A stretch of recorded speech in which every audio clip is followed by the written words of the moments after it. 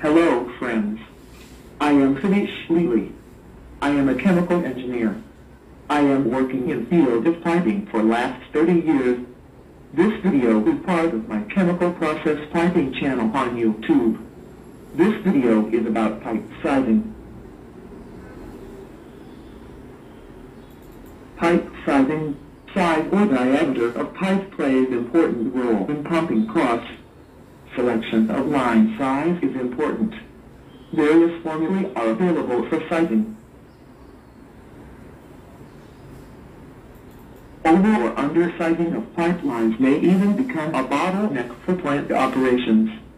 For slurry applications, a larger size pipeline not only increases the plant cost but also creates operational problems. Likewise, the smaller pipe size may consume more energy for fluid movement. One should bear in mind that the larger pipeline size than necessary increases plant costs due to pipelines along with the connected valves, fittings, supporting structures, etc. For size calculation, required flow rate F in cubic meter per second between two ends of pipeline is first calculated. Cross-sectional area within size diameter of pipeline is then calculated. Flow rate divided by velocity as explained in that slide gives area in square meters. Looking in pipe size standards, nearest commercially available pipeline size is selected for application.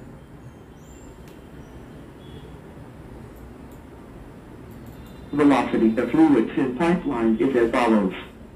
Pump suction line 2 to 4 feet per second or 0.6 to 1.2 meter per second. Pump return line 4 to 13 feet per second or 1.5 to 4 meter per second. Pump discharge line 7 to 8 feet per second or 2 to 5.5 meter per second. Cost consideration.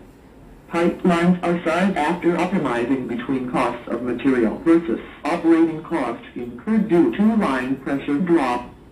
For higher pipeline diameter, higher initial investment. For lower pipeline diameter, higher pressure drop and thus more operating cost. Liquid flow under gravity. Liquid flows under gravity due to the elevation difference between the start point, always at higher elevation, and the end point at lower elevation. That is different in potential energy. The elevation difference mainly governs the pipeline sizing. Additional effects are due to pressure conditions for start or end point matter in pipeline sizing. If the available elevation difference is higher, a high liquid velocity that is with high allowable pressure drop can be considered for pipeline sizing. Thus, the lower pipeline size can be selected for such a condition. In case the end point is connected to a pressurized system, for example distillation column, the equivalent pressure shall be deducted from the available elevation difference and the effective available differential pressure is reduced. Thus, even with the higher available elevation difference, for the end point of the pipeline connected to the pressurized system, the pipeline size will be of the lower size. Similarly, if the start point of the pipeline is under vacuum, that is in barometric condensers, pipelines of high diameters are selected to reduce pipeline friction losses and thus increase the available differential pressure. Such applications are worked based on the available pressure drop.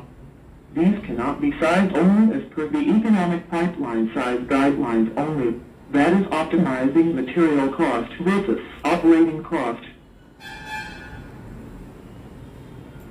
Hot liquid flow.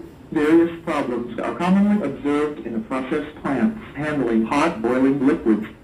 These are mainly due to vaporization of flowing hot liquid, the phase change of liquid to vapor inside the pipeline or equipment. This phenomenon is also called the flashing of liquid.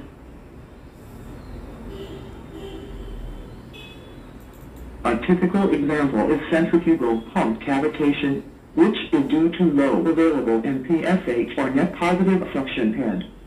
The higher pipeline size is preferred to lower down pressure drop and thus to achieve higher available NPSH at pump suction port. Similarly, in other pipelines, the pressure drop due to sudden change in the flow direction or the reduction of the line size, hot liquid vaporization takes place, which generates vapor bubbles inside the pipeline. Due to this, more space is occupied by the mixture of generated vapors and flowing liquid, and subsequently fluid flow is obstructed.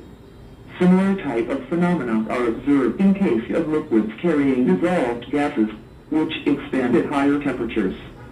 For these types of applications, normally higher pipeline sizes are recommended. Bypass line for equipment or instrument. Equipment or instruments, especially which create a high pressure drop and are provided with a bypass line to have the facility for maintaining process continuity even during maintenance work.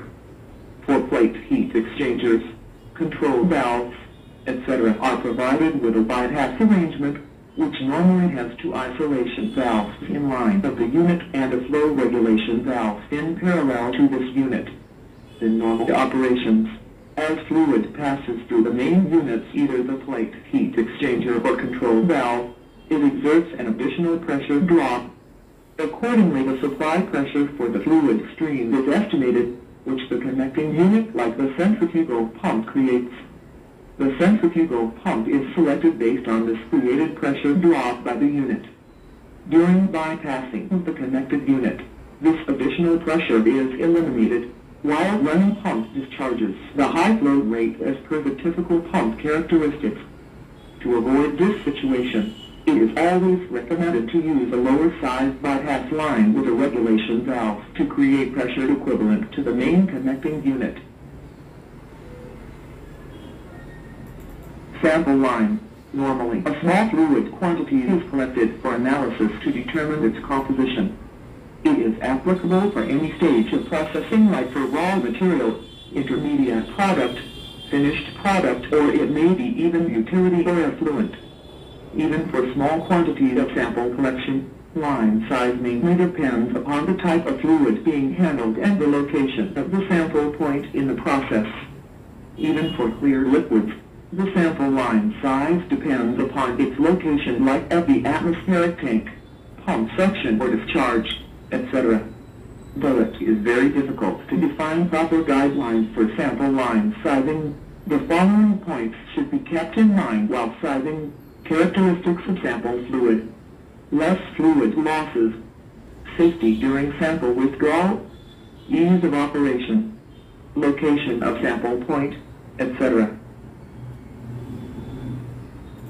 Cooling water circulation.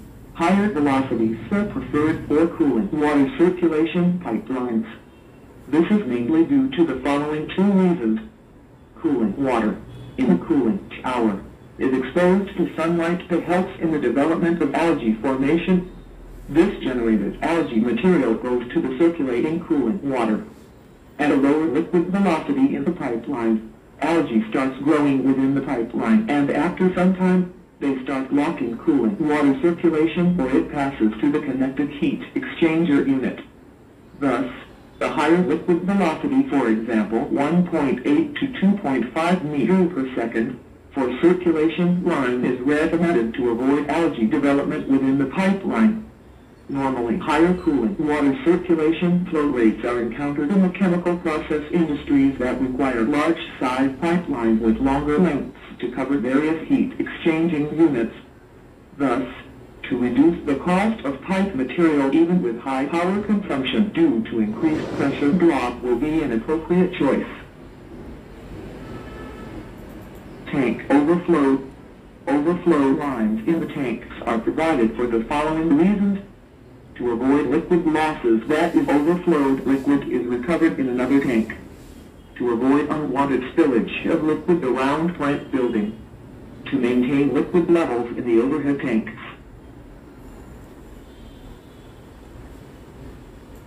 Thanks for learning. If you like this video, please give a like to my channel and subscribe it.